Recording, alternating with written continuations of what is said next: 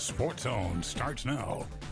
Folks, the clock is winding down to less than 24 hours until the Kansas City Chiefs 2023 training camp is officially in the books. Today, KC took the field at Missouri Western for the second to last day of camp. Here's ABC 17's Chanel Porter with more on who's standing out going into week 2 of preseason play. Day 17 of Kansas City Chiefs training camp here at Missouri Western has wrapped up, meaning that the final day is on the horizon. The Chiefs have 2 more preseason games to prepare for, and after that, a ton of roster cuts to follow. Good morning, good morning. For nearly 4 weeks, the Kansas City Chiefs have jogged down this hill and walked onto this field at Missouri Western. But what sets Chiefs training camp apart from the rest? There's no days off, there's no easy days.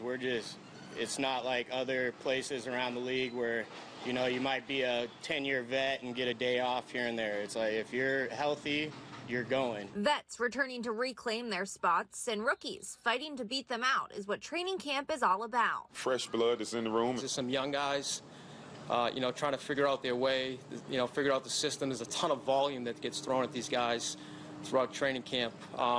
And the goal is, to get down the playbook and then play fast. This is the time for every player on the team to take the lens and zoom it in. Little details, and so there's 1,000 of them that you can't get in one install, and it just takes rep after rep. But this isn't where the learning curve stops. For the Chiefs offense to stay at the top, they have to continue to evolve throughout the season. Coach says keep it fresh. We're always doing something new because so's the defense. They're catching up. And it becomes just a matchup, and if you can't just win on matchup, now you have to come up with something different or make them have to think. And while we've seen a lot of guys on the practice field, that number will be cut nearly in half on August 29th when the roster goes from 90 to 53. It's almost like a draft board. These guys get spit out onto an electronic board, and it's a ranking. So over the next few weeks, the question is who will go and who will stay on the roster of the reigning Super Bowl champions. The Chiefs will be back in action this Saturday for week 2 of preseason play in Arizona at 7 o'clock.